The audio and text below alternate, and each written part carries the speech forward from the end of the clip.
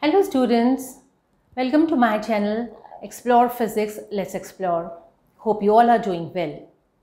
In the previous class I've explained you about the numerical problems based on mirror formula and magnification. Today we are going to take up another phenomena of light, that is refraction. So what exactly is refraction? Where have you seen it? All these things we are going to discuss with the laws of refraction and the refraction by the glass slab. So where we have seen the refraction.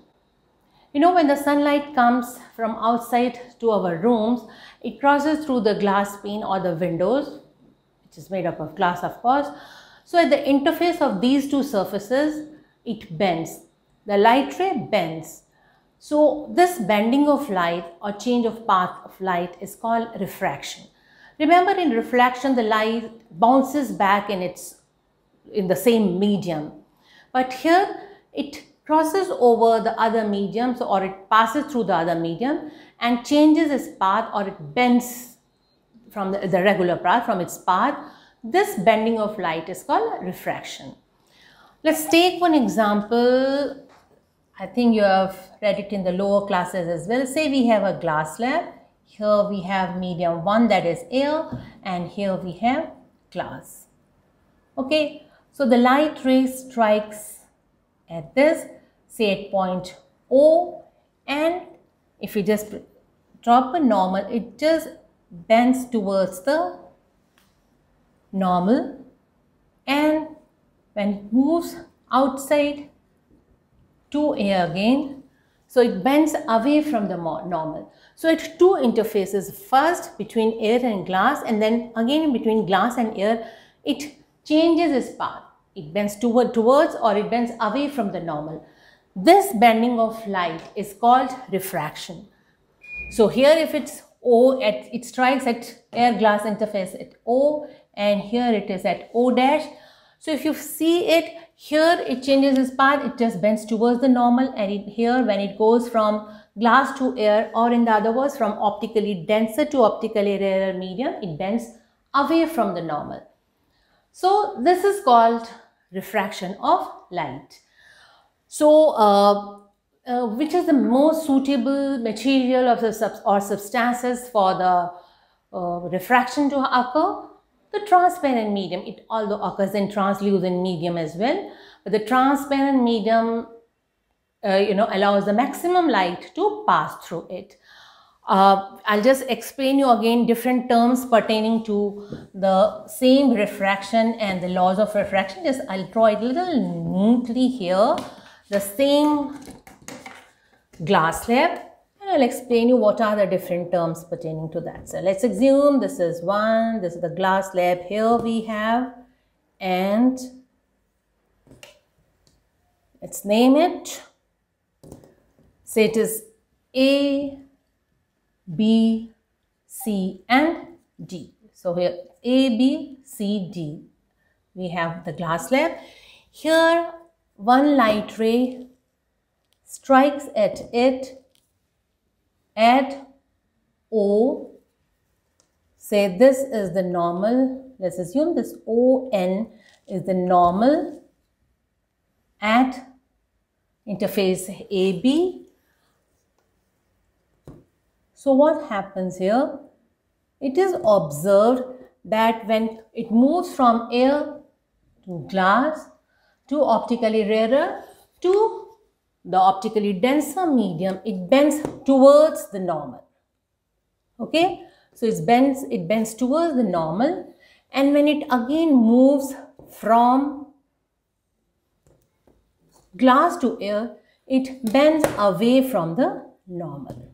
Okay, so let's say this is O dash, this is ON, or I can say N dash here. I'll just name normal as N dash, and here we have, say this is M dash. So we have incident ray, say IO is the incident ray, strikes at O at air glass interface, O dash. This is the refracted ray,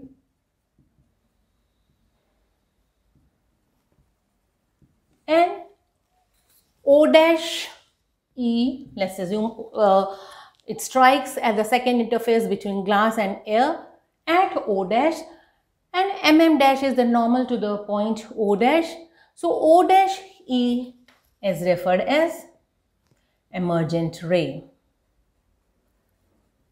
So this is how the refraction takes place in a glass slab.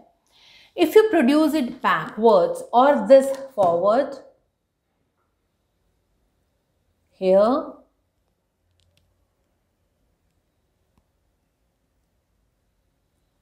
it is assumed, or it is, sorry, not assumed, it is actually happen. You can just verify it in the lab, that these two rays are parallel to each other. The emergent ray and the incident rays are parallel to each other. So this is called lateral displacement or lateral deviation or lateral shift. So there's a shift between emergent ray and the incident ray. This is referred as lateral deviation or lateral shift, and it is being observed that emergent ray and the incident rays are parallel to each other. So this is all about the refraction through a glass slab. Refraction happens at two interfaces, first between air and glass interface, and the second time when it's between glass and air interface. And in one case, when it is moving from optical denser to optical rarer to denser medium, the ray bends up towards the normal. So it bends towards the normal, whereas when it comes out from optical denser to rarer medium, it bends away from the normal. So this is all about the refraction through a glass slab. Now let's talk about the laws of refraction. What are the laws of refraction? The first law says that the incident ray, the refracted ray, and the normal to the interface of two surfaces, they all lie in the same plane. The second law, which is also called Snell's law, says that the sine of incident angle and sine of refracted angle is called mu or refractive index. So what is refractive index? The ratio between the sine of angle of incidence and sine of angle of refraction is called, the mu is a constant and doesn't have any unit because degree by degree, sine and cosine are both are in degree. So it doesn't have any unit, but it is a constant for a particular substance. For material, it differs from material to material, but for one material it's a constant. So for a particular material it's a constant. For example, the refractive index of air is 1.33. For glass it is 1.5. So this is the second law. What does the first law say? That the incident ray, refracted ray and normal at the point of interface, they all lie in the same plane.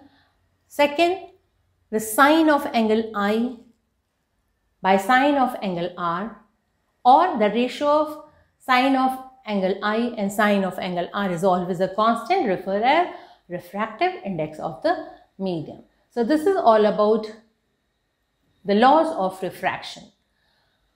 Now, so what did we discuss? The refraction by through or by a glass slab, and then the laws of refraction. We'll be talking about few more formula or few more facts about the refractive index.